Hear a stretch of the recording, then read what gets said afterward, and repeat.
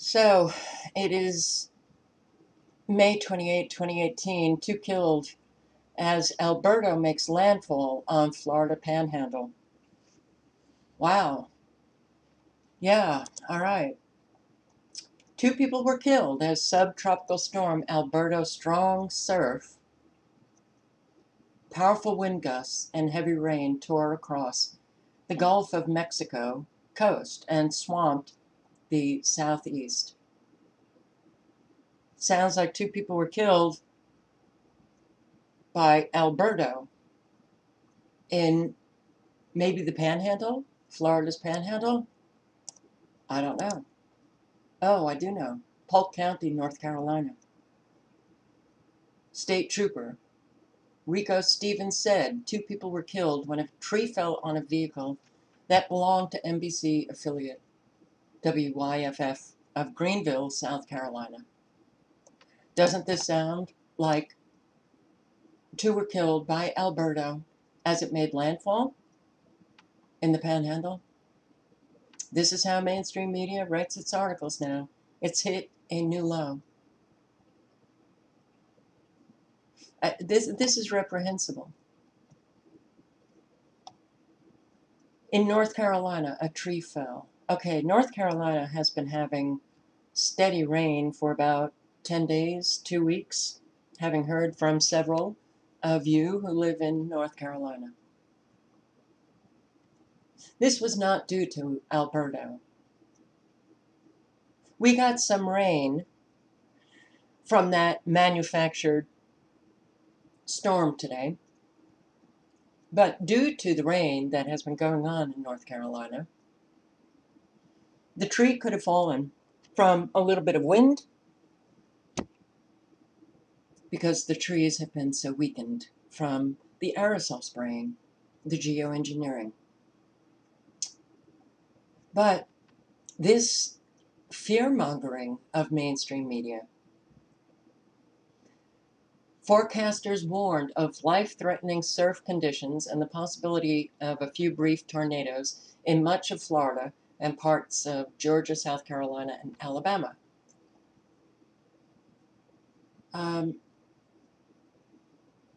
Well, we had some rain here in South Carolina. I've been posting on Alberta. I couldn't even tell where Alberta was. Was it the entire scattered shower that we were looking at? Oh, the overall ragged appearance of Alberta, because it was not a tropical storm. So now they're saying the overall ragged appearance. I don't even know if it's true that Cuba got a foot of rain, that 20,000 people were evacuated.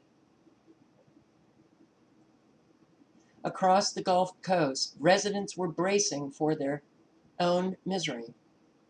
Panama City resident Joan Newton, she was filling up sandbags to hopefully keep the water from coming in her front door. I'm actually terrified of the amount of rain that is predicted to come in. Okay, I'm going to read some of the comments that I got on my video last night. But this was posted today. And I'm reading the same thing that I read into a video yesterday about Alberta with Governor Rick Scott. Now he's saying the storm is unpredictable. Well, considering that we have now military grade radar in which they can detect storms and forecast predictably. Why is it unpredictable? It's unpredictable because perhaps man and his technology tried to create a tropical storm and they failed, but they kept trying. I don't know. But here again, Florida, state of emergency in 67 counties, 5,000 National Guard members ready to be deployed if needed. Last night's article was about the thousands evacuated in the Panhandle in, I believe, Thomas County, was it? Or Franklin County. All right. The comments that I got underneath this video, and I appreciate all who let me know what was going on, especially in Florida. What were the comments? Deltona, sporadic rain. Is there a Kisme, Florida? Not sure if I'm pronouncing that right. They said no rain. Punta Gorda. This was coming from a subscriber who lives in Richmond, Virginia, but used to live in Punta Gorda. He was talking to a friend who said light rain. Richmond, Virginia, he or she said no rain. Jacksonville, scattered showers.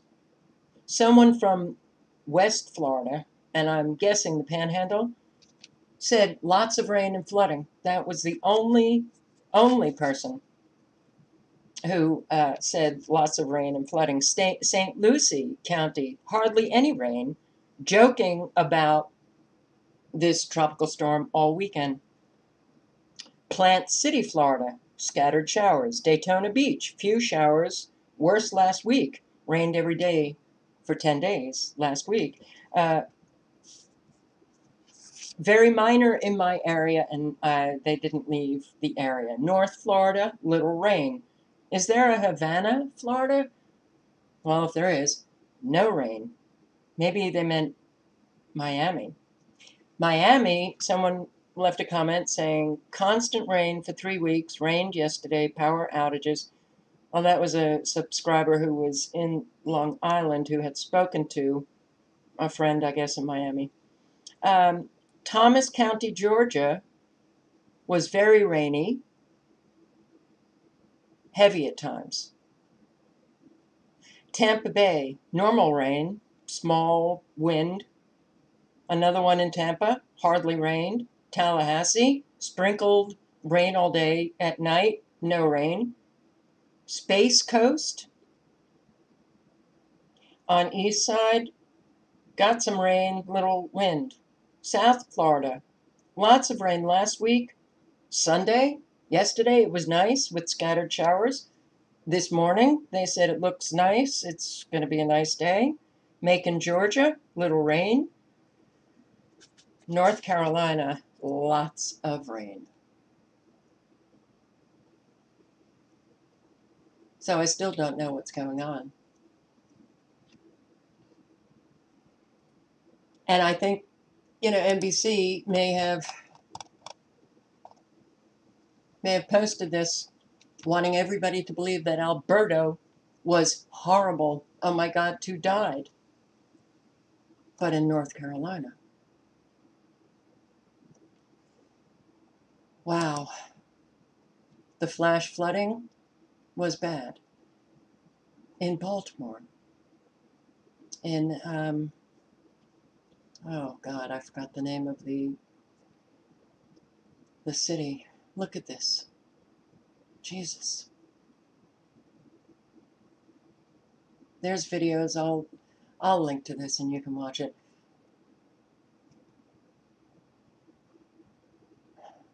Look at this. Well, I showed the ultra-low frequencies being used. The harp rings.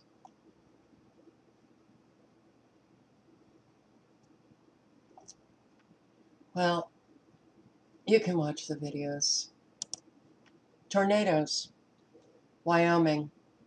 So, I posted this video last night showing you the harp rings and the ultra-low frequencies at use in Wyoming. And they had tornadoes in Laramie County.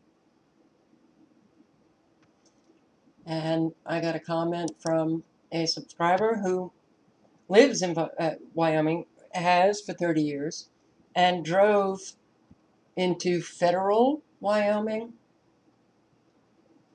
and saw all of these emergency vehicles and cop cars, and Federal was one of the towns where these tornadoes came down, and I think 2 families lost their homes. I can't play these videos. These are storm chasing people, and, well, they chase their videos and give you copyright strikes. Look at this sky. This is what the sky looks like here in South Carolina, manufactured cloud. And in one of these storm chasing videos, I think it's this one, you hear the storm chaser say, "What is that?" Looking at the sky. What is that? Well,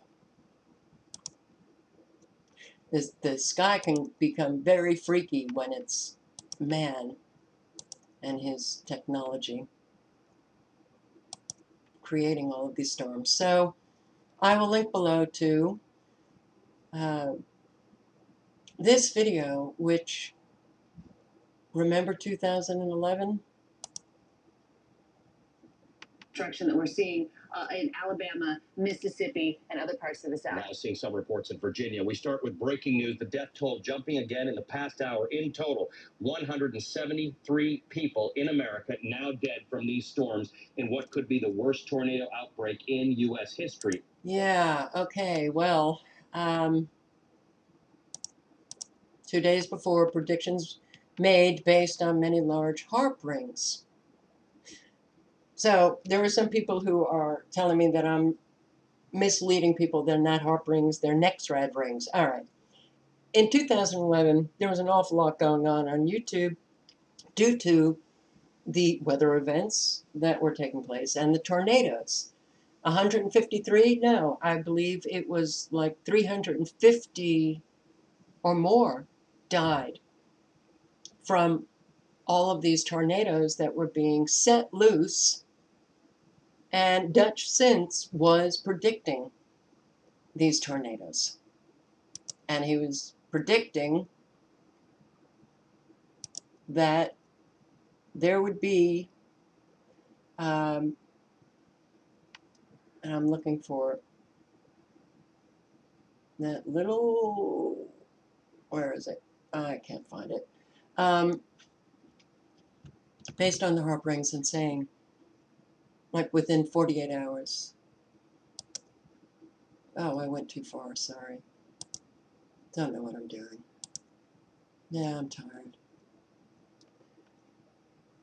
He was predicting it based on what he was seeing, the scalar squares and the harp rings. And these are the concentric rings that I have been showing you. Canada, your first heat wave. You have so many ultra low frequencies being emitted. Quebec, Ontario, Montreal, all over Canada. Ultra low frequencies. They can increase the temperature of the atmosphere. So I will link below to these predictions made from the harp rings, some videos.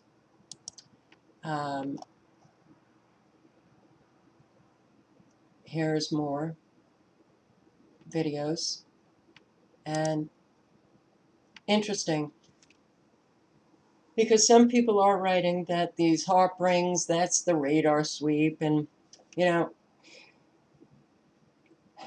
you can come across websites like this. Lake Erie, WX, Marine Weather Education and Forecasting Resources. You'll always find information where they will give you an explanation as to why you see these concentric rings. These were not seen before, now we're seeing them. And we see them when they are using Doppler radar or ultra-low frequencies, the antenna arrays, or HARP facilities,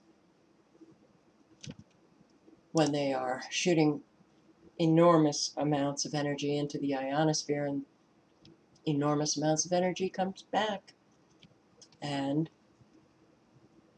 causes a lot of damage. So for those who still are unaware of their confirmation bias in their head, they will search out information that proves that man cannot control weather. And then they say, see? It's unfortunate because so much is going on.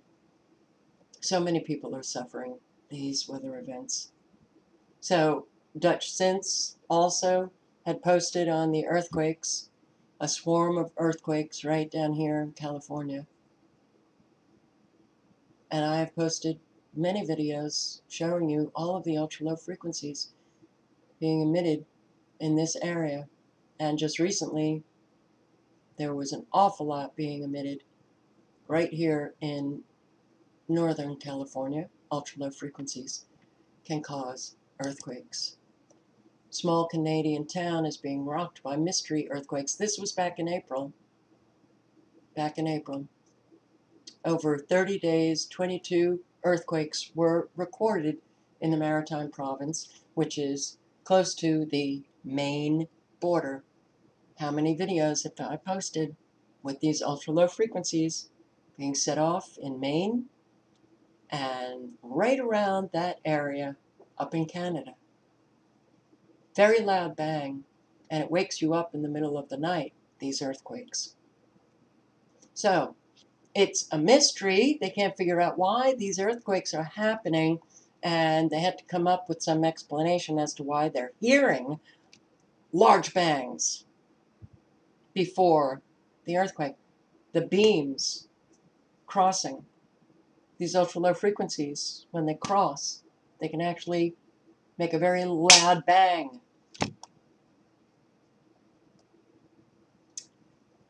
Seismologists told the CBC that there is no real reason for why they're occurring. This area seems to have swarms of events that occur. They turn on, turn off, can be quiet for years. In 2016, the town was rocked with more severe earthquakes at a higher frequency, more than 100. Then as now, there was no explanation given for the quakes. Do I need to post more videos on all of the ultra-low frequencies that I've been seeing up here in Canada? And I can't do it, but I have recorded many, and this is just one file that I have. One file folder. Yeah.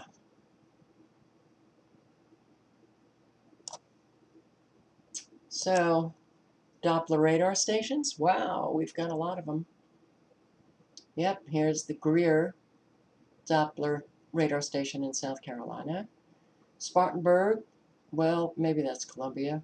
This is the Little River ultra-low frequency that I showed in one of my Alberto videos. Doppler radar. Depending on the frequency, depending on the wattage. They have mini HARP stations. If you want to take a look at this to understand a little bit about Doppler radar, it's unfortunate that so many people think that what they research, I guess, first and find out, that's it, that's the method of weather modification. There are so many methods. And these ultra-low frequencies, they don't only come from Doppler radar. They can also come from those radar stations that I showed you in one of my videos. You can watch Weather Warfare, Chemtrails Confirmed by History Channel. Yeah, I'm tired of this, guys.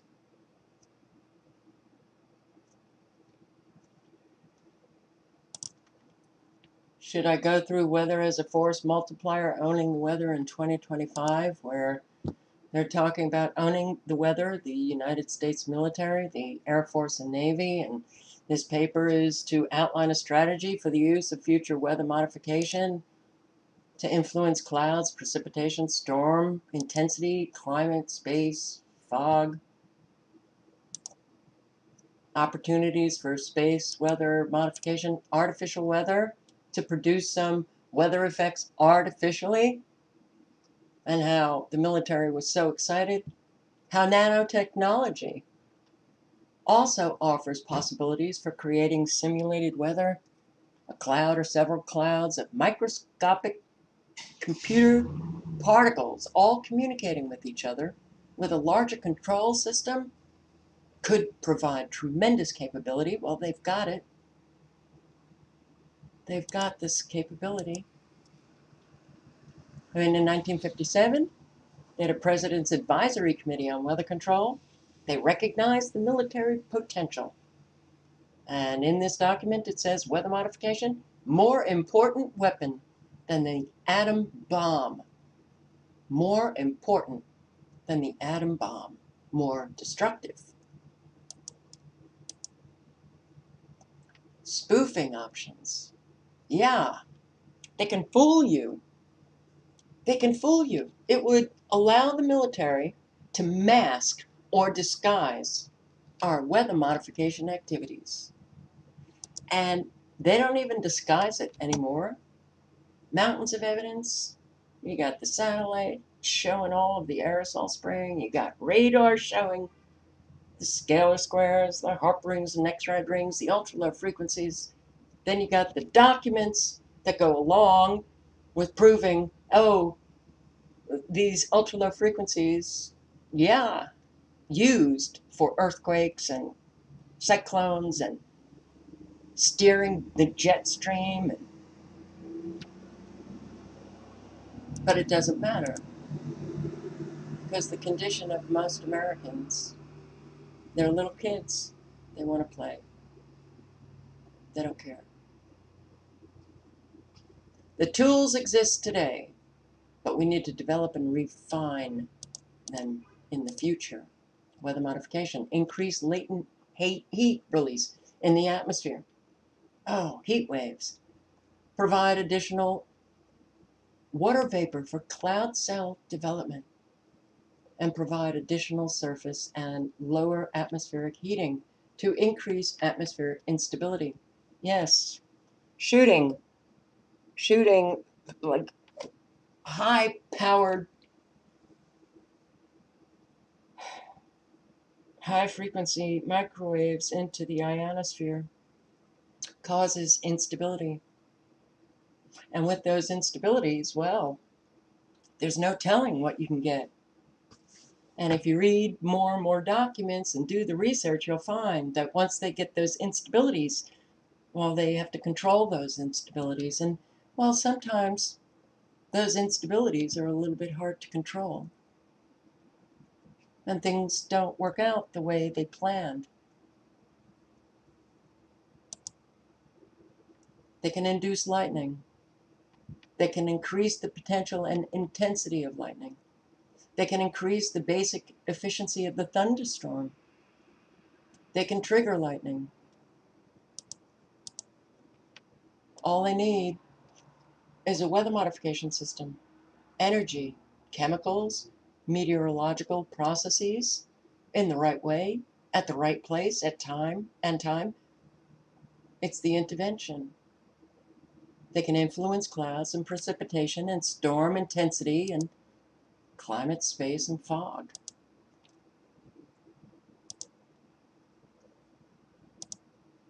What are we going to do? I guess we're just going to watch all of this destruction. Modifying the ionosphere. If they're modifying the ionosphere, clearly that is going to have ramifications. in the atmosphere. They have successfully demonstrated experimentally on the upper atmosphere many techniques. Ground-based modification techniques employed: vertical high-frequency heating, oblique high-frequency heating, microwave heating, magnetosphere modification. The military applications of such operations is just great. They can create an artificial ionosphere, plasma. If we have an EMP attack and our grid goes down, the military will have their own grid. They can instantly create plasma. And voila, they have their own Wi-Fi from the energy. Weather modification, new technology to enhance rainfall and thunderstorms, clouds, generate cirrus clouds. What is that new technology? Carbon black dust. All that black crap that you see. It can enhance rainfall, generate cirrus clouds, enhance thunderstorm clouds in otherwise dry areas.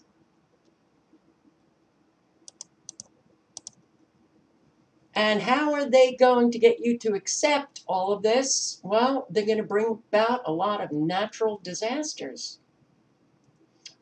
Of course, they're man-made. That's the artificial weather. But you think it's natural. And it's going to be so extreme that finally you're going to say, bring it on. Please, please, we need you with your technology to modify this weather. Now, all the people who have not believed us, when the announcement is made, we can modify that weather, will any of them turn and look at you and say, Jesus, I'm so sorry?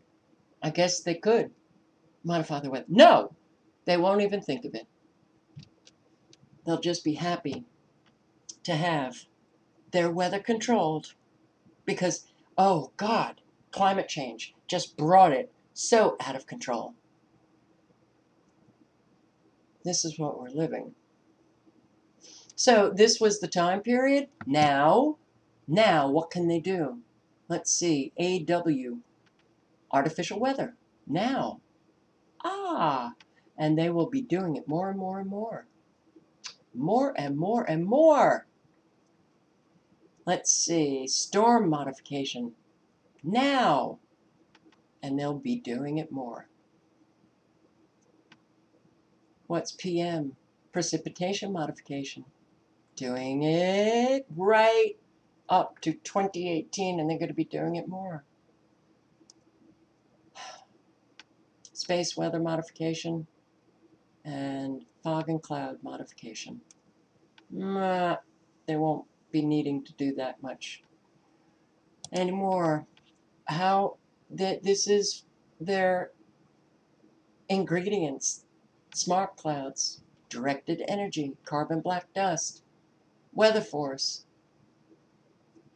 support element, virtual weather, global weather network, computer modeling, communications, chemicals, and aerospace delivery vehicles. It's right here.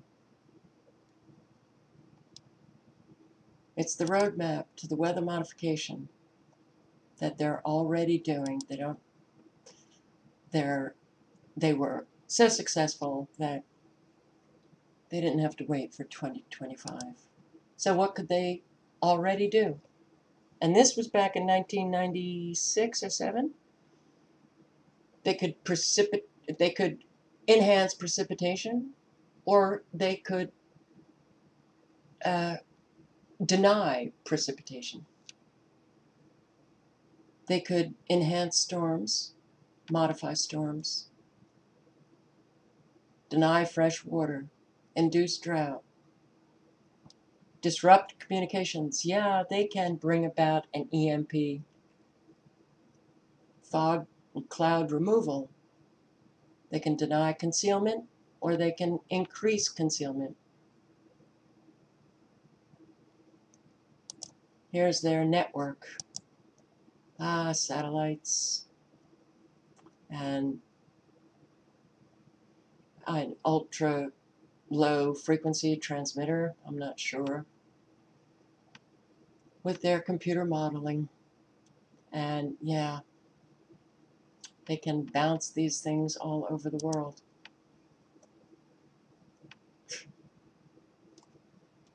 The military system for weather modification operations. 1, they need intent. 2, they need weather modification options. 3, they need a decision. 4, employ their weather modification tools. And 5, cause and effect. They can create ionospheric reflecting layers, mirrors,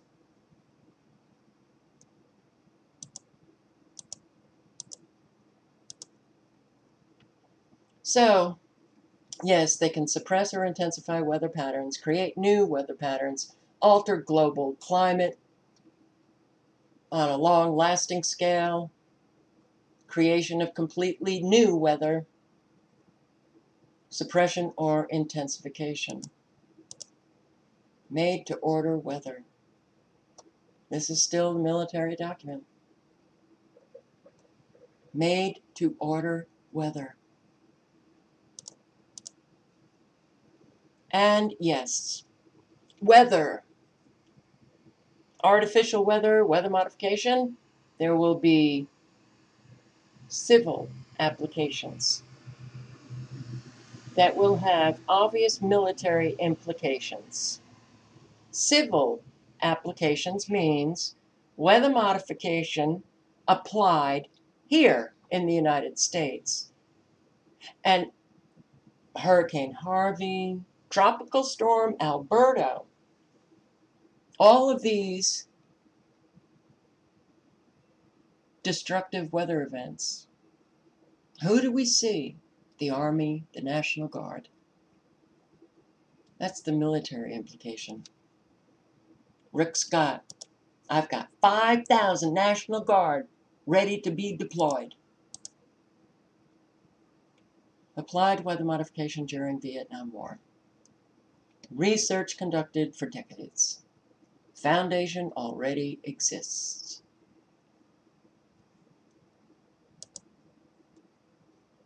Weather modification a part of national security policy with domestic and international implications. Deliberate weather modification actions appear to be the consequence of natural weather phenomena, and it's inexpensive.